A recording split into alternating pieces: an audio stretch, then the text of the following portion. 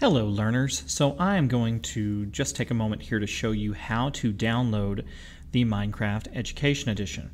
Now the first thing I want to tell you is that if you Google Minecraft Education Edition, it's going to end up taking you to this page.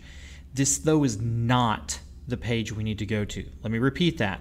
This is not the page you need to go to. If you attempt to download Minecraft Education Edition from this support page online, you will not be able to do it.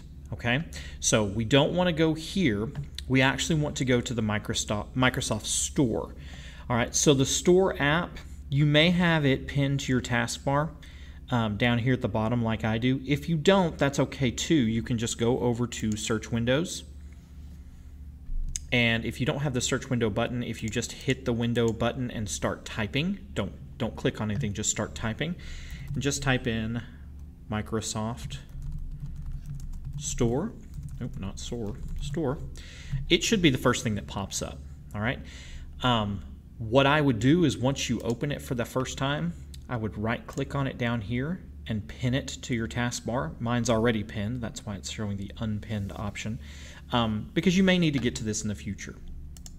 All right, so if you look up at the top, we've got several different tabs we can go to. We're actually going to go to the Mansfield ISD tab. Now, if you get to this point and you don't have the Mansfield ISD tab, don't worry, don't stress. That is a problem that some people have experienced up to this point, and we can get you taken care of.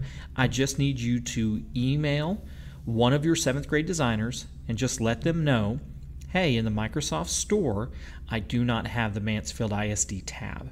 All right? And we'll get you taken care of. All right, so when you click on the Mansfield ISD tab, it's going to populate with all of the different apps that Mansfield is going to give you access to.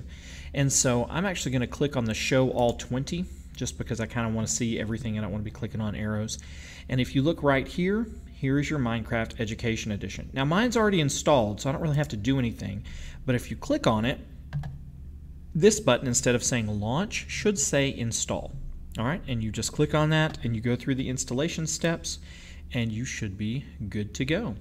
And if you have any trouble, of course, email your 7th grade designers, one of your 7th grade designers, and we will get you taken care of. Okay? I hope this video was helpful, guys. Have a great day.